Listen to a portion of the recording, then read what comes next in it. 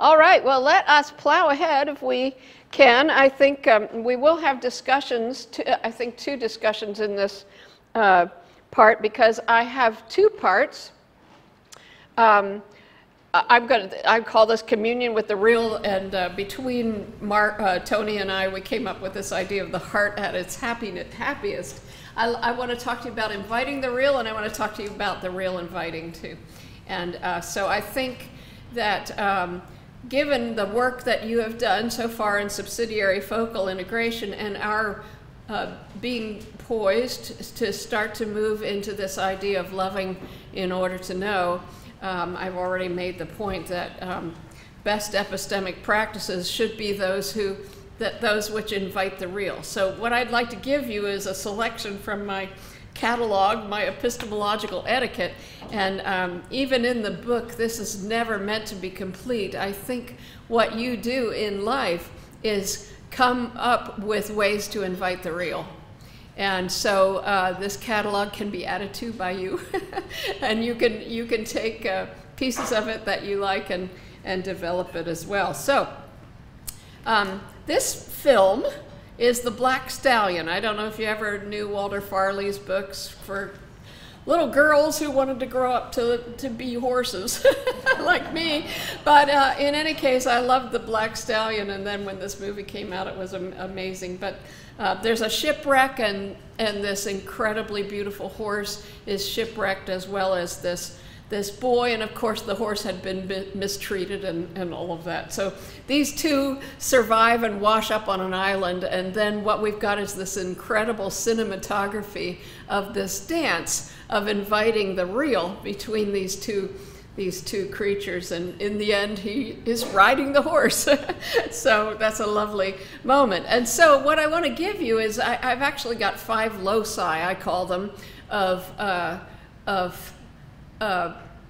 etiquette, things to do to invite the real. The first one being love, and you'll see those in the bottom right-hand corner. But love invites the real, and you've already started to give some examples of that. And so you can think of love either as an action or as a reception, so active receptivity or receptive activity. I think you can probably think of lots of movies of romance that are playing out that dynamic. But both of those are the sort of thing that would invite reality to come. And you can think of rapture, notice, wonder, and delight are all these things that invite the real. Here's some really wonderful comments that pertain to this. I get this from R.T. Allen, who is an English philosopher and a Polanyian, and he writes that Da Vinci said that every love is the daughter of a great cognition, and R.T. Allen says, oh no, if it's Christian epistemology, every cognition is the daughter of a love. So the love comes first, and then the knowing comes after that, and that, he would say, is Christian epistemology. David Bentley Hart, I think you might get to know in a personal way next year, I hear, but he writes that delight is the premise of any sound Christian epistemology. And if you think of getting to know a person, for example, there's simply no way that a critical stance would invite that person to self-disclose. But delight is essential, right? So delight is the premise of a sound Christian epistemology. And then from Annie Dillard and Pilgrim at Tinker Creek, she writes that it is the lovers who see. So all of those are examples or ideas that have to do with how love invites the real. I talk about readiness to know in Little Manual for Knowing, and this is leading on to what I'm going to say in the next part also, and that is there's certain things that grow us as knowers, and actually it's love that grows us to be somebody who can give in love to invite the real. So I'm going to say it all begins with the mother's smile, the loving gaze of the other, and in particular, somehow what needs to happen is that you need to see yourself being seen with delight.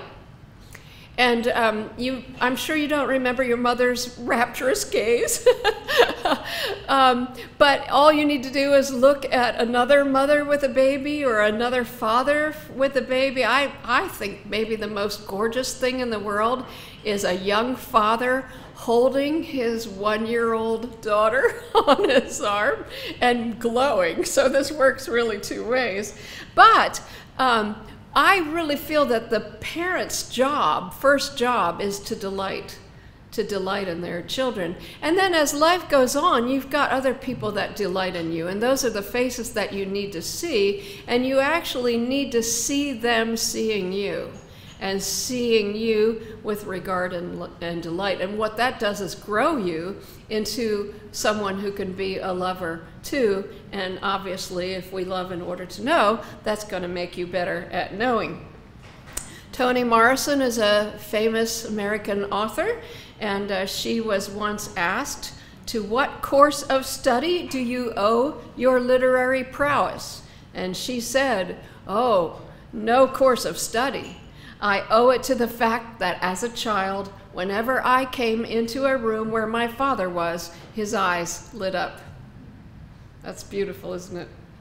So you see, this has to do with inviting reality to come as part of our loving to know. To invite the reality to come, there's these things that involve composure. All right, so one is just simple openness. So if you would want to invite reality to come, you've got to be open to it coming. Okay, you've got to welcome its coming. So I love this line from Abraham Joshua Heschel, that the Greeks, whoever they are, it's not about the Greeks and the Hebrews, it's about learning in order to comprehend as opposed to learning in order to be apprehended. So to whatever it is that you want to love to know, you have to be having a posture of openness to invite it to come. Here's another one, presence. A kind of composure to be at home. If you're checked out and distant, obviously you're not going to invite reality to come. So the idea of radical attentiveness to that which you are wanting to know. Do you know the horse? I don't know whether people on this side of the world would know. Famous American horse in 1938. His name is Seabiscuit. And the clue is that those are California mountains behind him. I don't know if you read the book or saw the film, but obviously his trainer was an amazing horse whisperer and person whisperer too. I think he invited the jockey just as he invited the reality of the horse, and Seabiscuit gave his all. Well, so I call my work covenant epistemology to underscore the fact that pledge is involved in love. So if you love in order to know, you have to pledge in order to love. And pledge is kind of like, and covenant are kind of like the things that you give yourself to or comply with, the boundaries that you follow, just those things that you need to do out of faithfulness in order to love. So I say in Longing to Know that knowing is like a wedding. You pledge to love, honor, and obey, and then you will be graced, maybe, with a gracious self-disclosure of the real. But the promise, the pledge, comes first. And it's that which brings safety to the real that you're welcoming so that they can self-disclose. I love the idea of consent. It takes a saying yes to something for there to be knowing. And so consent, self-binding, risk, trust, sacrifice are all things that we pretty regularly think are involved in coming to know something. Just think of the amount of time that we might spend practicing the piano if we want to learn to play it, or the amount of time we give ourselves to lessons of any sort, including academics and just all kinds of study. Just to read a book is to give yourself in pledge to the thing that you're holding, and being willing to listen to what it says. So there's a lot of different pieces of that pledge. One is that you pledge to give yourself to what you do not yet know. You think about that. If knowing is about coming to know, having a relationship with the yet to be known, all right? So you're pledging yourself to give yourself to what you do not yet know. And that's obviously scary and risky. And you have to decide whether you're going to count the cost. You pledge to do what it takes to live life on the terms of the yet to be known. You've got to say, okay, I'm going to do this. When I was teaching in my classes, that we always have to produce a syllabus that's going to say, you know, what will be required of the student, what reading, what projects, what exams, and I would say, okay, I'm going to read you your rights, which is what you say when you brought somebody in to arrest them. But then what I say is, I think covenantally about this, and so these are my obligations to you, and these are what I'm saying will be your obligations if you're going to be invited into the real. And so I would say to my students, you know, we're not going to have a ceremony here, but somewhere along the line, you got to say, okay, I'm going to trust her. I'm going to do what she says, and I'm going to do it even if I don't understand, and I'll commit myself to do it, to go through the course. And so, though there isn't a ceremony, there's something ceremonial about that, pledging to do the work that it will take. I think it's also pledging to give welcoming space for the gracious disclosure of the other. It's somehow you've got to be hospitably open in order for reality to come, and it's got to be welcoming. If you are forcing the knowing, right, then the thing that you're wanting to know is not able to be themselves as they respond to you. Okay? We need to pledge to be open to how it will change us.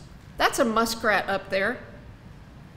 I learned this from Annie Dillard, Pilgrim at Tinker Creek. She talked about stalking muskrats. And this is where I got the idea of the covenantal in knowing. As she said in there, you've got to learn what she called the via negativa. You've got to learn to do the knowing on the terms of the muskrat, which means you've got to swallow your pride, swallow your dignity. You've got to sit very still for a very long time, and then you just might be graced with seeing a muskrat. So what I was hearing in this, you know, don't scratch your nose, you know, don't do this, don't do that, was this covenantal self-binding to live life on the terms of the yet to be known. I would think you can come up with lots of examples of this as we talk. Here's another one I just love. That's Zacchaeus in the whatever that is, pen and ink drawing there. Of course, Zacchaeus was a wee little man, and he climbed up in the sycamore trees because he wanted to see the Lord. Well, we always have to, in our knowing, and I'm starting to talk strategy here, we've got to place ourselves where reality is going to show up. So I was very excited to come to Australia because I wanted to see the stars. And I wanted to see the Southern Cross. So I came a long way to put myself in the way of knowing with regard to the southern sky. This is pretty obvious, but as we've said that all knowing involves an authoritative guide, really what we've got to do in life is choose wise guides. So the F-15 jet is in there because I had a student in a second career. He was in a seminary class, and I made this point about choosing wise guides and about authoritative guides. This was his second career. He had been a fighter pilot, and he said, tell them, there's no way to fly an F-15 without an authoritative guide. So there, I've done it. But every time students sign up for courses, register for courses, they're choosing authoritative guides. We're doing this through every area of life. We navigate by making choices with regard to authoritative guides. I have a former student who is quite the go-getter scholar. His name is Drew Johnson, and he teaches at the King's College in New York City and has written several books, beginning with showing how in Scripture, in all the genres of Scripture, the first thing that has to happen in knowing is choosing the right guide, starting with Adam and Eve. And then he goes through every genre. And then the second thing is you have to do what the guide says. And then the third thing is then you might come to understand. So choose wise guides. Live life on the terms of the yet to be known. I'm sure I've said this already. I certainly was trying to live life on Bandit's terms to figure out what this little bird needed. I love this one, noticing regard. That's Jesus and the woman at the well, because when I figured this all out, it just automatically connected in my mind with John 4. Because it wasn't because Jesus named that woman's sins that she went delightedly racing to collar her enemies to drag them back to meet Jesus. No, it was that he saw her. He saw her. And in that seeing, he conferred dignity on that person. So we need the gaze of the delighted other. We need the gaze of someone who is gazing at us with regard. And I hope you can think of lots of examples of this. One that comes to mind just now is my former and forever friend in philosophy, but former colleague Bob Fraser, who I was so blessed to work with at Geneva College. And I have to say he saw me, and he saw me with noticing regard. I would also say that about John Stanley, my friend at the back. He's got his own slide up here, but when I met John in the town that I used to live in the Pittsburgh area, and John had a ministry, John sees people. And he saw me, and then when I brought my students down to the cafe, he saw them as well. Simone Weil in Waiting for God has this incredibly moving account of the Good Samaritan and how there is this unseen lump of flesh in the gutter. But it is the Good Samaritan who sees, and she says, love sees what is invisible, and she calls that creative attention. So here's John. John, wave at everybody. You're sitting there at the back. This is what John looks like now. That's what he looked like a long time ago when he was a captain in the church army. Are you still a captain in the church army? I'm still an ass. Oh, you do? Okay. Well, anyway, so he came to my broken town of Aliquippa, very post-industrial and kind of a ghetto of a town.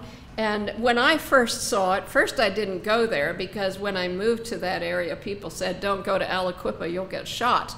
But when I got my courage to go down there, my heart started to long for this cute little ghost town. And then a year or two later, I met John and heard about this cafe, and my heart just recognized everything that I was longing for to happen in Aliquippa. So I had to go down and check out John to make sure he was on the up and up. And this Uncommon Grounds Cafe was a listening space, and John was committed to listening evangelism, as he calls it, and volunteers were taught to listen and to listen and to listen. So Eugene Gendlin, a psychiatrist I once heard, says that people don't even have a story until you listen to them. So part of inviting the real is listening. Listening is not a passive recording of information. Listening face to face is that which confers dignity, noticing regard, and invites the real to come. So listening invites the real. In Aliquippa, lots of people, because this was a broken city, lots of people had a false story when they started talking. So I had in my mind that those old water pumps where you pump them and the water comes out dirty at the beginning. But the more you pump, you have to pump until the water runs clean. And so you have to listen until people start to tell their story truly, which involved saying, help, I need help, right? So what I'm in is not right, and I need someone beyond me to help. And at that point, John would say, people save themselves. He said it, not me. I'm just quoting you. Go see him. By the way, John now is the minister at St. George's Anglican in Paddington. So it's a really great reunion that he and Allison and Stacy and I have been having. The word indwelling comes from Michael Polanyi, but this is about Barbara McClintock, a famous geneticist who has a Nobel Prize for working with corn. And the biography of her life is called A Feeling for the Organism. And she speaks of the need for respect for difference, and also a kind of sympathy that allows intimacy without doing away with otherness. And one of the things that's going on here, and I don't know quite how to fit this in, but the yet to be known is the other. And when I say other, I'm not using the word dismissively. I'm using the word as that to which we owe regard, on which we confer dignity. And so if you're, inviting the real, you are inviting something to come to you that's other than you, right? But will feel at home in a hospitable place. Did you ever hear of Zen and the Art of Motorcycle Maintenance? This came out when I was 21, and I finally read it about a decade ago. And do you remember this? If you read the book, How You Fix a Motorcycle, it's peace of mind. So again, you've got to quiet yourself to listen to the motorcycle, right? So, and you do that to invite the real. So Polanyi is the one who comes up with this idea of indwelling the clues subsidiarily, but that certainly means sitting with what is coming to you and getting inside of it in an empathetic sort of a way. Do you know this word? Perichoresis? So Cappadocian fathers got this idea that this lively dance was really a great picture of how the members of the Trinity respond to each other. And so there's lovely interpenetration. I think of it as overture response. It's dancing around, so may I have this dance? Yes, you may. May I have this dance? Yes, you may. Overture response, back and forth, back and forth. And I would like to suggest that that overture response is really the dynamic of the real, and it's also the dynamic of flourishing. So as your organization, your football team, your classroom, your worship experience starts to kind of lift and levitate off the ground in this lovely overture and response, so I give to you and you give back to me. That's the dynamic of perichoresis, and that itself invites the reality to come. Okay? That means that in our knowing, and I think this is the way it was supposed to be at the beginning when you think of the cultural mandate in Genesis 1, it's supposed to be this way, that knowing brings healing. That's what's supposed to happen. Knowing is an encounter that leaves the real and you in a different place and in communion. Okay? So again, it's not passive registering of information, and if it is passive registering of information, that actually is unhealing. Okay? I may not have that quote in here, but this from Robert Farrar Capon, that boredom is the fertilizing principle of unloveliness. Okay, so you cannot comport yourself in a manner of indifference and have that be healing, or even indifferent. It's actually damaging with regard to what you want to know. like to say that taking the Eucharist is itself the best epistemic practice. It certainly is the paradigm for loving in order to know, and it's pretty remarkable. I'll never forget about the time I met John. I went to my first celebration of the Eucharist, and my eyes were opened because it became apparent to me that the real reason you go to church is to invite Jesus, and he comes. And why else would you go to church? That's the main act. So 2006 was a good year. Communion invites the real. So if you've got a relationship of involvement with a garden, and you love in order to know, and you're inviting the real, you've got a flourishing garden, right? And then the flourishing garden gives more and more. So the communion, the perichoresis itself feeds what is the beginning of an ongoing, lively relationship of love. 2 years ago, I moved downstream on the Ohio River to a little old house in an old city, another old city, and the woman before me loved comfrey. Do y'all know what comfrey is? Well, it's this what is it? Is it herb? I don't know, but I mean, it's the best thing for your garden. So gardeners make comfrey tea. You can just cut the comfrey off and put it in your compost pile. Well, she was doing that before I moved in, and I want to tell you, all my plants look like they're on steroids. So you might want to check that comfrey out. Okay, time for our conversations. After this, I'm going to have a little bit on the real inviting you, and then we'll have another conversation. So this is the first of the two conversations in this talk. So what I would love to know is your reflection about inviting the real. What real are you inviting? What are some of the maxims of epistemological etiquette that you already are practicing, some of this list that I've given you, and which one or ones might you seek to add? Perhaps you have another example or a candidate for epistemological etiquette or good behavior to invite the real. And also then, if you can think of an example of some knowing that has led to shalom, that's really beautiful too. So let's take, let's say 5 to 7 minutes and grab yourself a cup of coffee while you're talking, because it's not going to be more than 7 minutes, and then we'll talk to each other. All right.